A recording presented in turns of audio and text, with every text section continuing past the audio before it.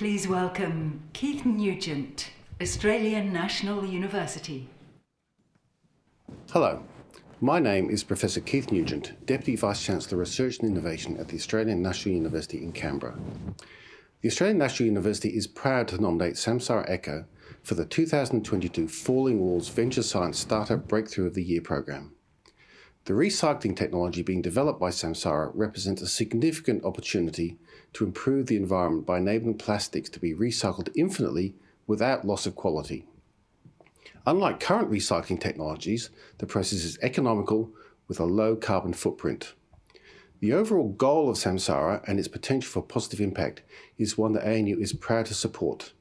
In addition, Samsara represents the power of intensive collaboration between basic research, industry partners and venture investment through its partners ANU, Woolworths, a major Australian supermarket chain, and Main Sequence Ventures, a major Australian venture capitalist.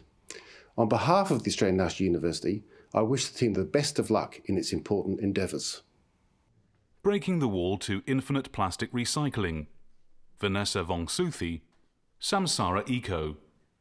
The world produces 400 million tonnes of plastic from fossil fuels every year. And all of that plastic is accumulating in forms such as post-consumer packaging, discarded textiles, and construction waste. Only 9% of the time does this plastic bottle make it to a mechanical recycling facility. There, if the waste stream is pure enough, it gets melted and reformed into recycled plastic. But with each cycle of this process, the plastic loses some of its quality and structural integrity. And after about 5 cycles, it meets the same fate as the rest of our plastic waste. In the face of a polluted planet, governments have introduced new legislations, and the world's largest plastic producers have made global commitments towards reducing virgin plastic production. But existing recycling technology will not allow us to meet the incoming demand for high-quality recycled plastic, and it will not allow us to clean up the planet. To resolve this, recycling must be tolerant to contaminations and dyes, able to handle mixed plastics and textiles, and importantly, we must be able to recycle any given plastic over and over again. It must be infinite. At Samsara Eco, we're achieving this by engineering plastic-degrading enzymes, like the molecules shown here, that can rapidly break down plastics all the way to the most basic chemical building blocks that they're made of. Here's how it works. We take your biscuit trays, fast fashion clothing items, and coloured bottles, and using our patented enzymatic process, we convert them into their constituent chemicals known as monomers. These monomers can then be used to make virgin quality plastic again, with no compromise to the quality of the plastic over an infinite number of cycles. We can even upcycle these monomers into more valuable commodity chemicals. Our process provides technological advantage at each step from plastic to monomer. Firstly, we can take the feedstock that other recyclers don't want. As our process can tolerate contaminants, dyes, mixed plastics, and textiles, we divert our feedstock from landfill, reducing the costs of our inputs. Secondly, unlike existing enzymatic recycling technology that works in batches and consumes the enzyme with each cycle, our process is continuous and reuses the enzyme over multiple cycles, reducing conversion costs and improving efficiency. Thirdly, our enzymes work in mild conditions, and our process has no energy-intensive pre-processing steps, minimizing our carbon footprint to less than half that of virgin plastic production. Importantly, our product is equivalent to virgin plastic, providing us with a high offtake revenue. As we stand with a handful of enzymes that target 2 of the most commonly used plastics, PET and nylon, the total addressable market is an estimated $235 billion. However, we're expanding our platform technology to break down almost any plastic and are developing our upcycling program to rapidly diversify into other markets. In the last 12 months, we've raced towards unlocking our goal of making plastic infinitely recyclable at scale. Our technology is proven at a lab and pilot plant scale, and we are currently performing trials with the largest consumer goods companies in the textiles and packaging industries. In parallel, we've raised $54 million in our Series A from the world's leading investors to build our first commercial facility in Australia.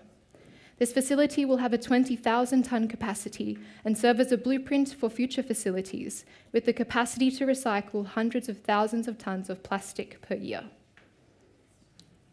Leveraging our partnerships with the Australian National University, Main Sequence Ventures and Woolworths, Australia's largest supermarket retailer, our talented team of scientists, engineers and business people are bringing infinite plastic recycling to the world.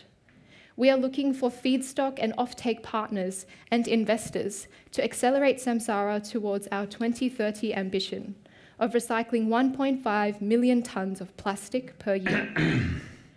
All the plastic we'll ever need has already been produced. With infinite plastic recycling, we can view waste as a valuable resource and put a full stop to the production of virgin plastic from fossil fuels.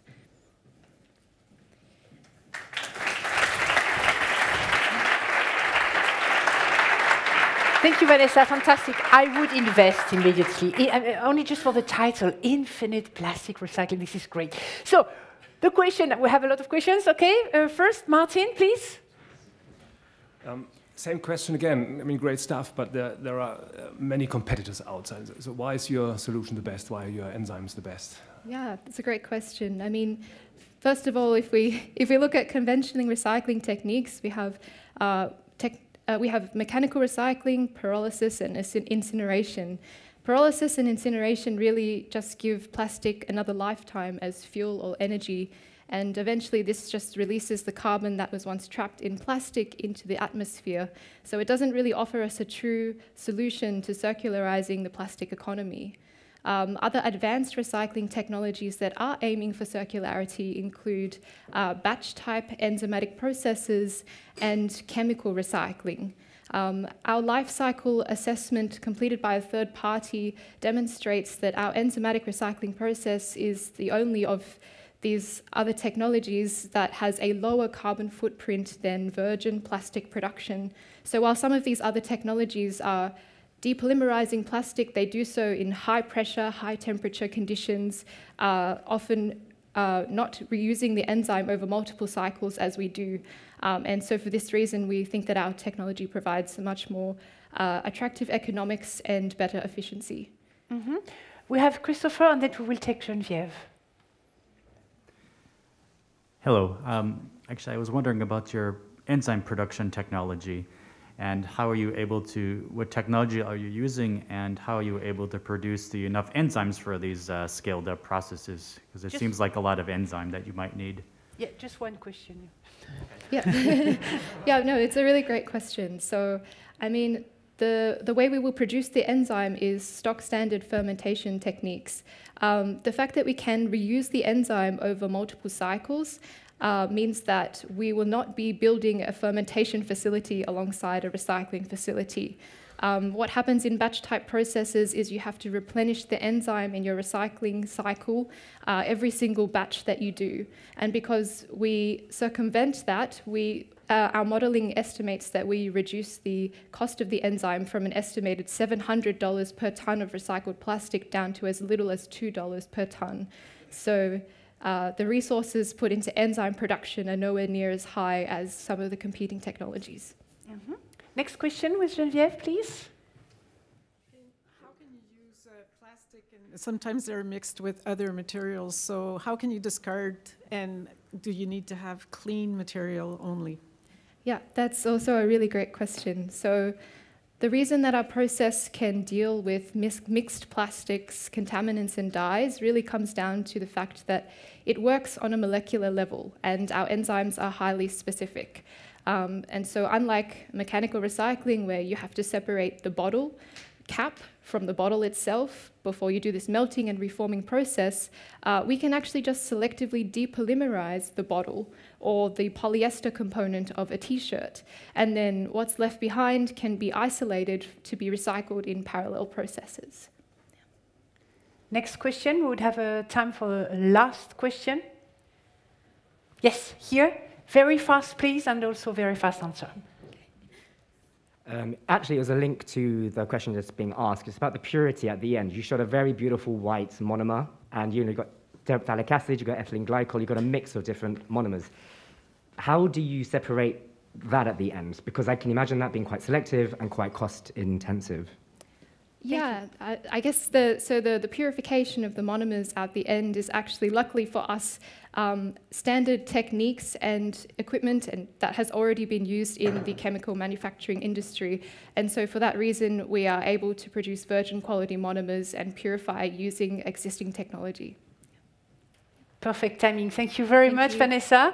I will now welcome the next one on stage.